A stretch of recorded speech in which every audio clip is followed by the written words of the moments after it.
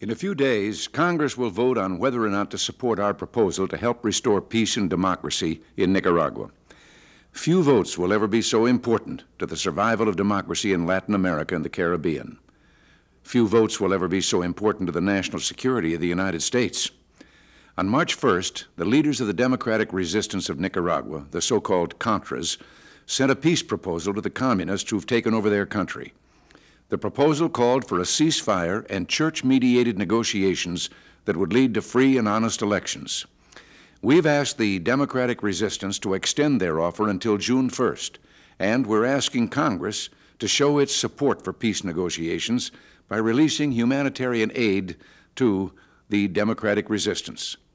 This support is crucial. Negotiations would be our best and possibly last opportunity to steer the Sandinista communists away from their present brutal course and back toward the democratic and peaceful promises of their revolution. The responsibility now rests squarely on the shoulders of Congress. A vote for humanitarian aid to the democratic resistance will signal the United States' resolve on this issue, and courage and resolve are the only way to convince the Sandinista communists to come to the negotiating table.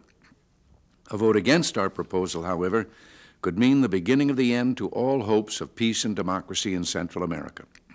Already the followers of Gaddafi and the Ayatollah Khomeini are in Nicaragua, about 2 hours by air from United States borders. And just this week, we confirmed the presence of Russian military personnel in the battle zones of northern Nicaragua. The Soviet terrorist bloc nations know what is at stake in Nicaragua. That's why in the 7 months since Congress cut off aid to the democratic resistance, they've been pouring in weapons and personnel to their communist allies, hoping to wipe out the democratic forces while they're most vulnerable. And that's why, rather than negotiate with the democratic resistance, the communists are still betting that the United States will abandon its friends.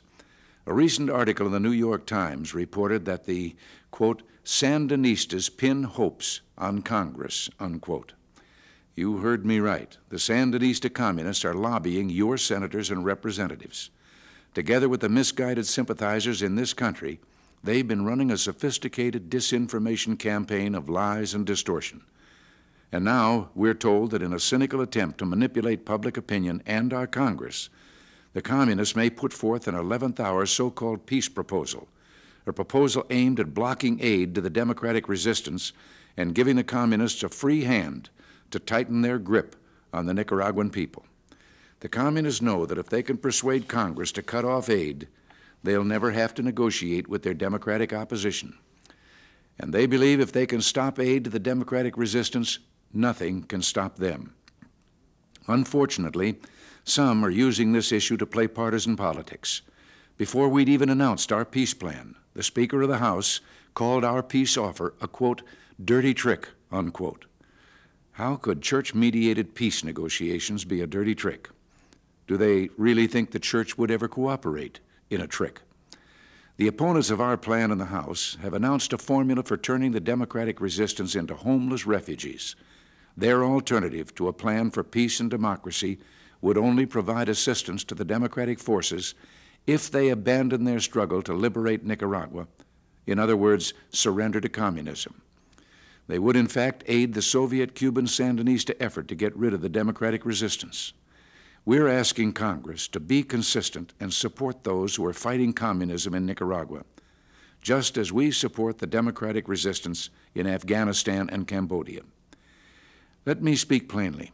Any proposal that abandons over 15,000 members of a democratic resistance to communists is not a compromise, it's a shameful surrender.